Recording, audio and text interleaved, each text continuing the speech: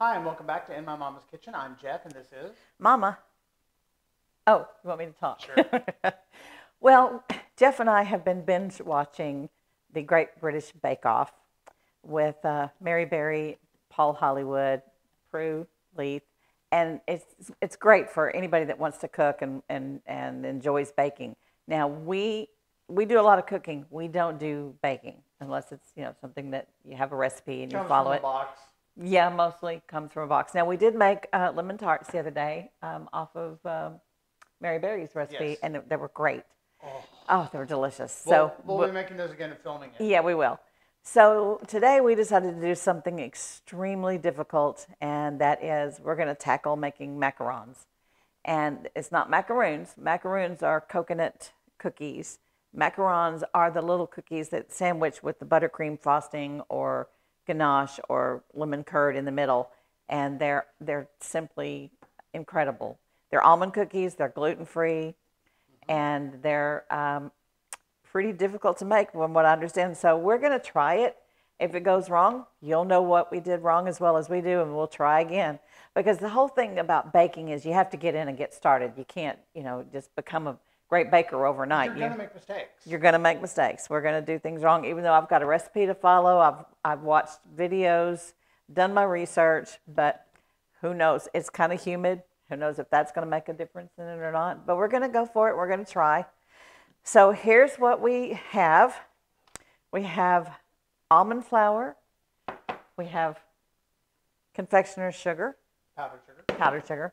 We have 3 egg whites. 3 eggs, the egg whites, that we have let age in the refrigerator for a couple of days. And those are going to go, that's going to make the meringue. We have castor sugar, which is finely ground sugar, finer than granulated sugar, and it's very expensive too, so I hope we don't mess this up.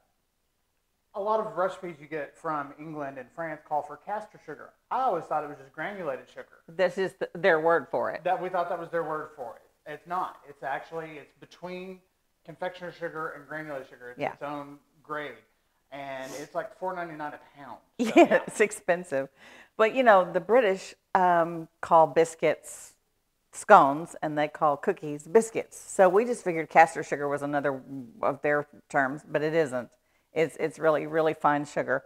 And we'll show you this before we put it in. I mean, it's almost like powdered sugar, just a little bit less fine than powdered sugar. A little grainier. Yeah. So we're going to get started, and we'll explain what we're doing as we go along, and hope for the best. Now, I do want to add, like Mom said, we've done a lot of research. Professional bakers will have, there's one lady, she made literally hundreds upon hundreds of macarons, and she showed the ones that she messed up. So, professionals mess up, so we're going to mess up. And here's the thing, it's like the lady said, even if you mess them up and they don't turn out perfectly, they're still going to be delicious. And you can take the ones that mess up and keep them in a box. You can refrigerate these and keep them, and then that way you can make them up in advance and then take them out like the day of your soiree, party, whatever, and let them come to room temperature. And they'll be just as good as if you had just baked them. Actually, when you bake them, when you get all the way done, you have to put them in the fridge for like 24 hours. So. Yeah, so we'll make lemon tarts and try to sell it over to macarons ready. Yeah, we will. Now, this is an intensive process. It's not mix, bake, done. No. So we're going to go through the steps as best we can, and thanks for sticking with us. Yep. And here we go. All right. I was going to get my phone here and explain to you what we're doing. We have 220 grams of powdered sugar, which is 1 3/4 cups. And we have a scale that weighs in grams. And this is so precise that we weighed everything in grams rather than 1 3/4 cups. When you get 1 3/4 cups, it could be a little bit more, a little bit less than 3/4, when you're measuring it out. So we have a little scale that measures in, pounds and grams, and we've measured everything in grams. We have 1 cup or 95 grams of almond flour, 3 large egg whites. We have a 1/4 teaspoon of cream of tartar, and with a pinch of salt. Then we have a 1/4 cup, which is 25 grams of superfine sugar. Gel food coloring, you don't use liquid. it messes the whole thing up. And you just use a couple of drops of that. And then a half a teaspoon of vanilla. And then that's what you do. So first thing we're going to do is whisk the powdered sugar with the almond flour. I need the whisk, please. So we're going to put that over here. We're going to whisk this in. There goes the powdered sugar and the... And with powdered sugar, stir slowly, because otherwise you'll have a cloud of powdered sugar dust. Yes, you will. And what we're going to do is just stir this up, combine the two, and then we're going to put it through a sieve and sift it, because we don't want, you want it to be as fine as possible. No clumps. No big pieces. There you go. So what we're going to do, we're going to do it that way? I was going to have you do it right here. Okay. Now we've got 2 pieces of parchment here. The first one, we'll sieve it over onto this one, then we'll pick it up and run it through the sieve again. You want to do that? You want to stand right here and do it so you've got a good Yes. side? Yes, I appreciate that.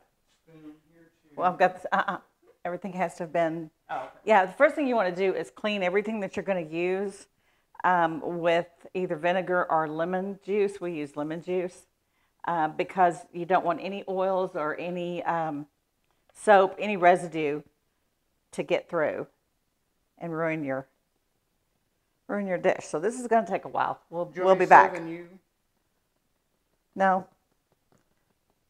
They don't need to watch us do this, do they? That's a pretty fine sieve. Yeah. Okay, you do it. Wash my hands again. Oh, you're so much better at it than I am. Yeah. Oh, see, look at all the big pieces there. Yeah, this aerates it. Uh-huh. The thing about meringue is you want it to be airy and light and fluffy and glossy. And when we get to that stage of mixing the egg whites, we'll tell you about that and how we've watched several videos last night. Hours upon hours. And I've read through so many recipes. And the funny thing is there's different recipes depending on who you're looking at, you know. Some will call for 2 egg whites, some for 3. Some call for cream of tartar, some don't. But one I watched last night said the cream of tartar helps stabilize the meringue. So we chose to use that one. Go ahead and just put that in with this. And why don't we take a break, let them take a break, and then we'll come back when we're all done. Well, I can do that. I can edit it. Okay. I just don't want... my hands are clean and I don't want to... Yeah.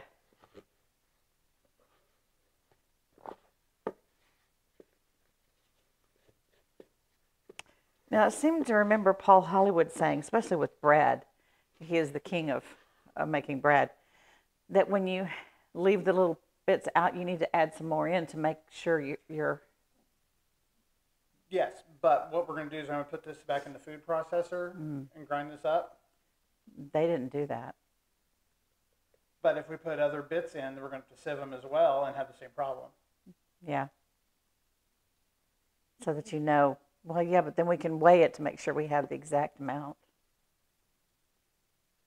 You want to put the rest of that in there? Yeah.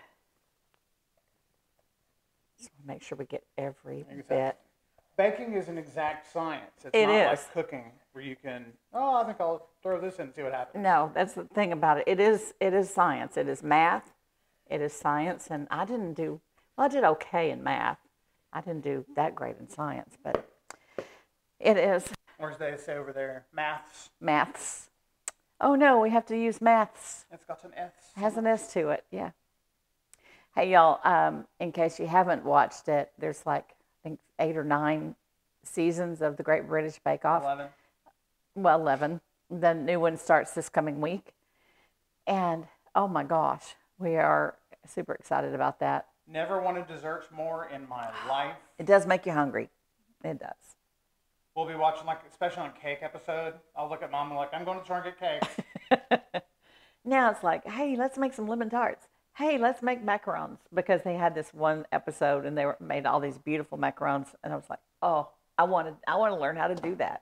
So basically, that's what this is. This is our initial attempt and trial. I know what I can do is weigh this and see how much more I need. Well, no, we don't really need more. Huh? We don't really need more. We just need to grind that up and we'll find it. If we get more, we'll just have to grind it again. Do it in a small one. Well, it's not even showing any. And we don't know how much is sugar and how much is... Yeah, that's true. We don't. Okay. It wasn't even showing up on the weight. Yeah. Yeah, so you can use your food processor. Pardon? Oh. Yeah.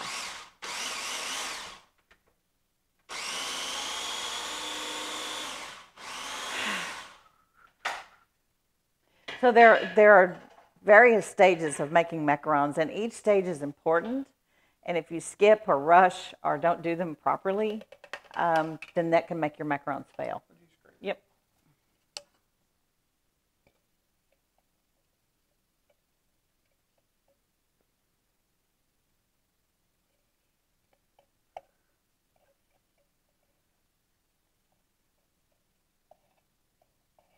I want to get every bit.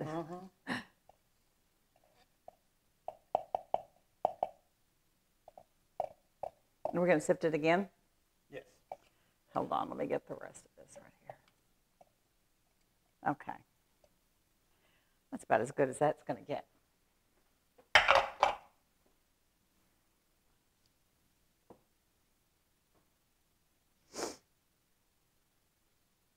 I'm just trying to force it through the sieve. Yeah, but they said not to do that. Well, I'm breaking it up as I do it. I know. Because otherwise we got a good ounce. Okay, go ahead.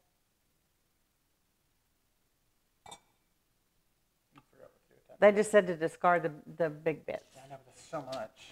Well, let's see. Here. Put that on the scale. See him? And then But you don't know how much is... I was going to say, if you put that on the scale and then weigh this and find out how much we're actually missing. Yeah, but you don't know how much is flour and how much is what. See, baking is fun. I know, I messed up. Go off. You have to be smarter than the scale. I've thought that my whole life. Okay, here we go. Turn that on. It's not even going to register, I don't think. 5 grams. Yeah. So I don't think that's going to make that big of a difference. I don't either. Because the one we watched last night, she discarded what didn't go through. Now, the reason we've got double parchment is because the bowl, please. We're now going to sift it into the bowl. Well, no, we're going to... Well, what she did was she sifted it onto the parchment a second time. And she said possibly even a third time. Yeah, depending how fine it gets.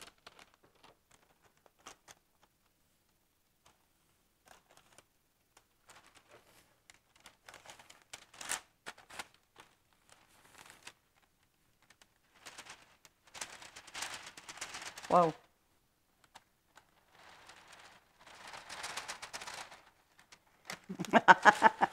Now what you gonna do? Watch. Okay, here you go.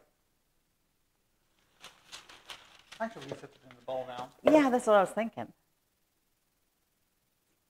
That's why I didn't understand why she was using the partridge. Because she's a professional baker. That's true.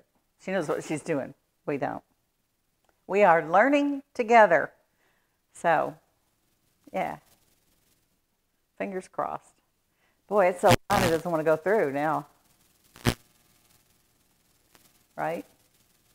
It is. I just overfilled it like a dumbass. We'll pour some back on here. But you got the partridge. The partridge? Does it come with the pear tree? Yeah. That paper. That's what you got the paper for. Parchment, not partridge. That is so fine looking. That's beautiful. Think we need to do it 3 times? I don't know. Probably not. It looks pretty fine. She said 2 is sufficient. Yeah. 3 only if you absolutely have to. Yeah. And this is actually putting a lot of air in here. Mm-hmm. What you want? You want your meringue to be light and fluffy. Now, I do have to say, last time we were doing the banana pudding, and you said something about putting meringue, and I said I don't like meringue. I have to stand corrected because this this is meringue. These cookies are almond. They're made out of almond flour and egg whites whipped into a meringue. But it's not just straight meringue. No, it's absolutely delicious. Now, we've never had macarons before. And the other day we had to take Princess Thelma in to get her hair did. Yes. And, excuse me, and down the street was a gelato shop, and next to it was a macaron shop. And we stopped in and we got them. They're expensive. Yeah. It was 6 for $15. Six about that size. Well, yeah, about average macaron size. Yeah. And we got $15. lemon, strawberry, milk chocolate, cinnamon roll, birthday cake, and Oreo cookie, I Oreo think. cookie. Mm-hmm. The 2 best were the lemon and the milk chocolate. Yeah. So we are making lemon. Oh my gosh. Oh. And the next time we'll make milk chocolate because I like milk chocolate. Yeah, we could actually do half and half if we had all the stuff. But we don't. We don't. And you have to put cocoa in this part. Yes, I know. That's what I'm saying. You could do half and then. Or we'll just make those next time. How's that? Do you want me to? Well, what it's doing is it's clumping up. Uh-huh. So this is just breaking it up. Okay. And yes, my hands are clean. You've only washed them about 4 times since we started prepping. And this is a situation where your mise en place actually is imperative. It's not just, oh yeah, need to get everything out. You've got to have it all. You have to have everything together because it's timing. Would you pour that other leftover in here? See what I can get through? Okay. Please, thank you. You're welcome. I'm so bossy. Can't imagine where you got it from whence it came. I'm not bossy. It's authoritative.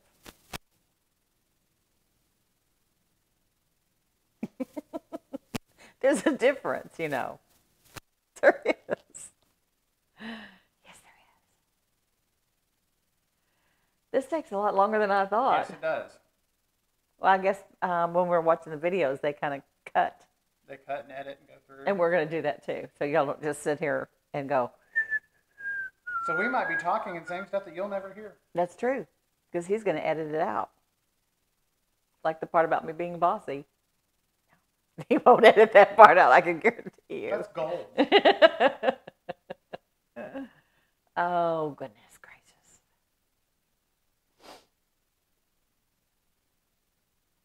Okay. I think that's all we're going to get. All right. It's probably another That's about the 5 same grams, yeah. Okay. Cool. So you think we're done with that? We're done with that. What next, McGuff? Okay. Oh, what next?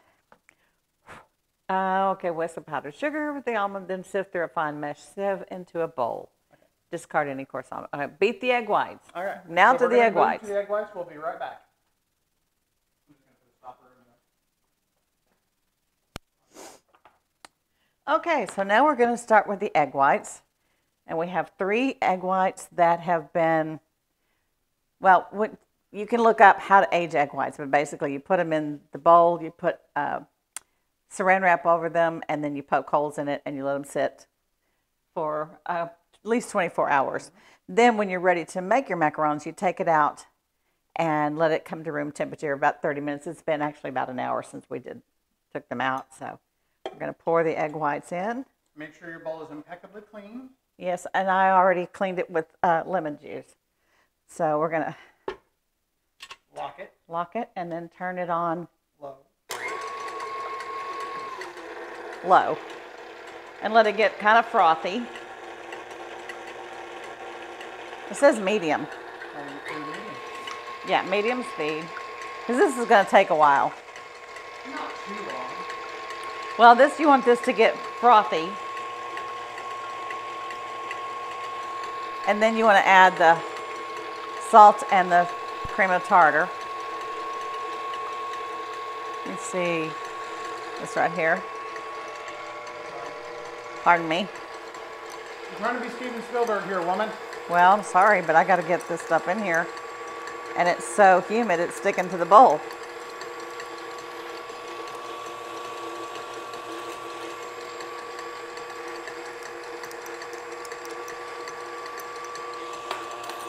Humid is only Texas. Okay, so it says to do that. And it's frothy. You want to look in there and see? See, it's frothy. Oh, hold on. It just shut off. See how frothy it is? Okay. Now we're going to beat them on high for 5 minutes and adding the sugar, medium high. And we're going to gradually add the sugar. Don't do it all at once. No, it'll take all the air out and your meringue won't work.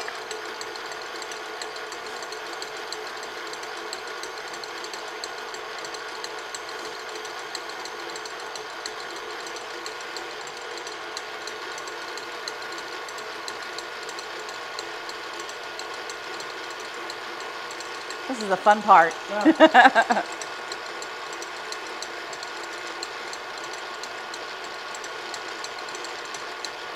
Now I have made, last Christmas, I made Christmas cookies and I made royal icing and I made meringue and I did it with just a hand mixer. And let me tell you, your hand and arm gets pretty tired. Aren't you glad I brought this in? Yes.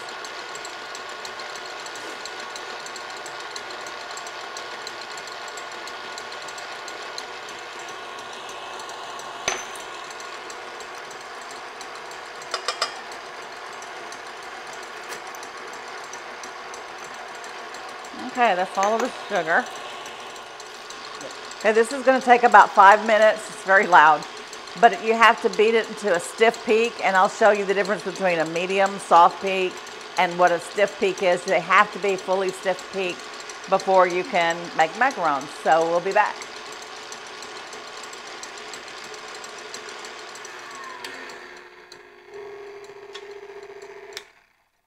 All right, we're just going to check them here and see.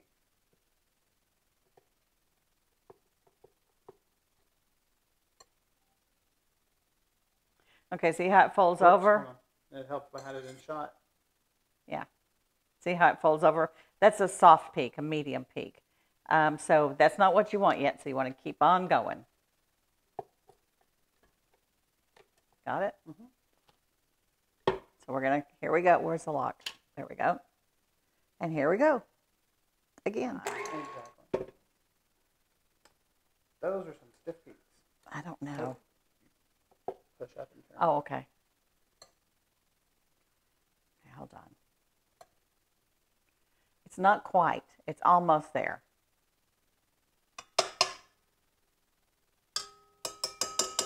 Well, it's pretty close. Yeah. She said you also don't want to overmeet it. I mean, that peak is not moving. Well, I know, but, you know, you want to turn it over and see if it'll fall out. Yeah, this is the test. Oh, gosh. I'm afraid it's not quite there yet. Like, almost. I just think it needs a couple, maybe another minute or so. You don't want to overdo it because then you get, you can ruin your meringues that way, too. I think it's just almost there. Lock and load.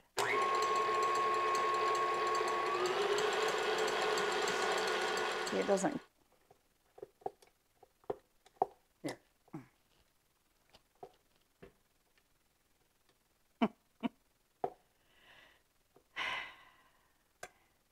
That is stiff. I don't know. I think it is. That looks pretty good. Yeah. But the problem is, if you don't have it in stiff peaks, it won't.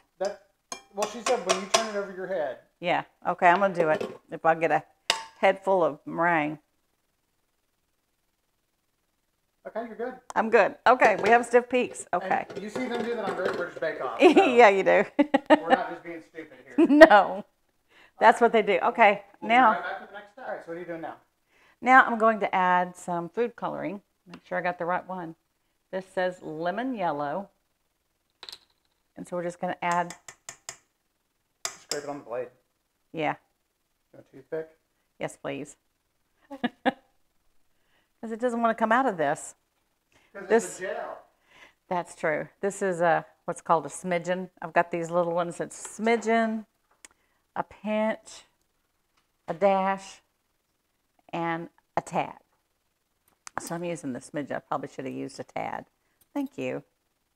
But the reason you don't use a liquid food coloring is to make your It changes the texture and make it yes. fall. Changes the complexion. Okay, hold on.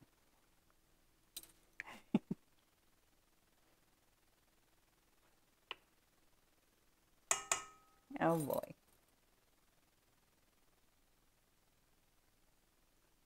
That ought to be plenty.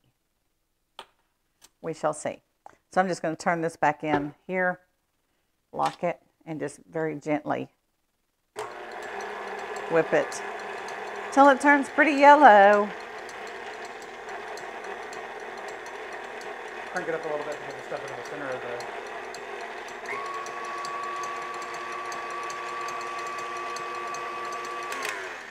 Well, I can do the rest with a whisk. Okay, we'll be right back.